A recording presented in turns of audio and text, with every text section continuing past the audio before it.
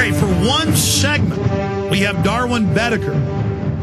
And while the gun show was still going on, what is it, 2 Sundays ago now, 2 Sundays and 4 days ago, a good caller called in and told me that they had made them put up these signs saying you can't have private sales of firearms. And we read on air the law that private sales are legal all over the country, but a few states where they've passed unconstitutional laws.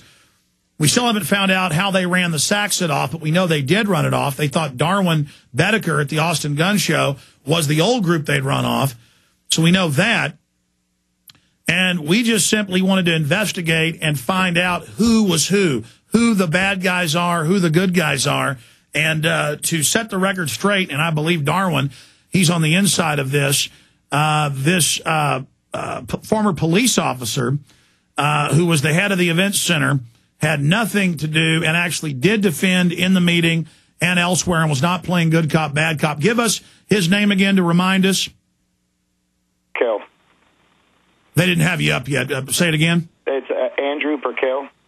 Burkell, that's right. And so he really did try to keep the gun show where it had been for almost 2 decades. Exactly. Yeah, he definitely fought for us inside the meeting.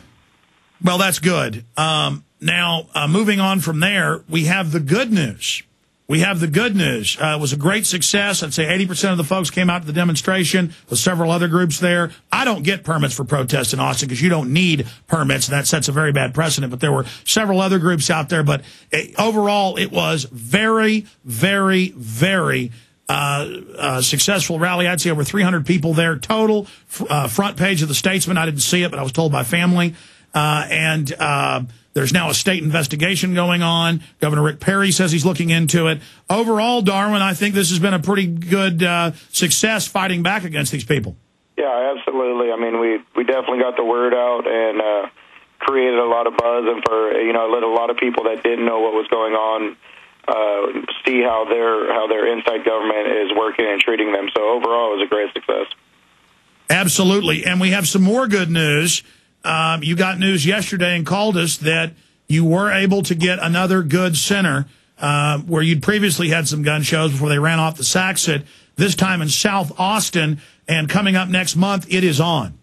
Yes, sir. February 20th and 21st, the third weekend of February, we'll be back at the Target building, which is exit 228, William Cannon off of IH-35. It was the old Super Target building. Now, I want everybody to come out to this to make sure that they don't, because financially, as you said, you only run 2 shows, was devastating, but you have gotten quite a bit of support now in small donations at thetexasgunshow.net. But we need to ensure that there is a gun show in Central Texas now that they've harassed HEB. Are you worried about them harassing the owners of the Target Center? But as the governor said, if this happens again, it is definitely harassment and racketeering. Yeah, no, I'm not afraid of it happening on this one because, I mean, we got them on tape saying, if it happens again, it's definitely racketeering and what you said. So no, I'm not worried about them coming over there and making a big stink at the next show because they know over there the person that decides what goes on is me. So they know they're barking up the wrong tree. They can't strong-arm somebody into forcing us out like they did last time. I think it's smart to do what a lot of other gun shows have done, and you may have already been doing this, but just have a 1-page printout sheet for private sellers who have it on their back or rent a table that, without the government involved, that's fine, but ask for a Texas ID and ask them if they're a felon. But it turns out that I met the fella at the demonstration. He seemed like a good guy. I mean, he seemed genuine in what he was saying. And this is what witnesses told me separately, that they kept sending illegals up to him saying, I don't have a driver's license, sell me a gun. And he said no, even though he legally could under private seller. He was going the extra mile. And then they brought somebody in with a fake ID. Well, they said it was fake, took him outside, threatened to arrest him and said, don't you feel bad? And he said, no, I didn't do anything wrong. And they let him go. Then they told the media there had been an arrest. This was a hoax. Yeah, and they did it. They did it just so they could go back to HEB and say, see, even though it was a different promoter, nothing's changed. We still had an arrest in the parking lot. That's exactly why they did that on Saturday. I think the only unsolved mystery here I mean, we know they ran Saxit out, who were great folks, been there since I was in high school and college. So we're talking 17, 18 years. I mean, I was in high school 18 years ago. Hard to believe I'm getting that old. I've been out of high school as long as I was in school and since I was born. But I'm getting to be an old dog now, 36 next week. But Saxit, we've tried to contact them. They're a lot bigger. They probably just want to move on, but they need to defend the Second Amendment. And we need to, well, I mean, specifically, Darwin, they thought you were the Saxit. What did they say to you as the Saxit? Well, the reason they thought we were the Saxit is because we filled in the same weekend, and they didn't. There was no month that skipped where there wasn't a show.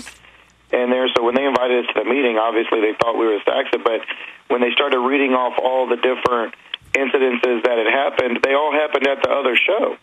And then that's when I told them, well, you're reading off something that doesn't even pertain to me. And they were like, what? You know, they didn't even realize that we were a different show altogether, which upset me. And then on the news, you know, I listened to one of the reports, and it said where, you know, well, we were the gun show where all this stuff had happened, all these different incidences that happened, which wasn't true because we'd only been there 3 shows. But, Darwin, it was far worse than that. And, again, this isn't just about Texas or the Second Amendment or the Justice Department.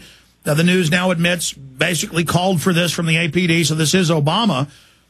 There's the issue of media lying and saying it's the law. You got to have paperwork. What's the big deal? Yeah, no, it's upsetting because they just basically make rules as they go along, and they feel because that they believe it that it's true. And I mean, you can't get farther from the truth. Well, I'm going to be down there both days off and on. Maybe we can even do a live broadcast from there Sunday, but the issue is we're going to be there. You've authorized us to be inside with cameras.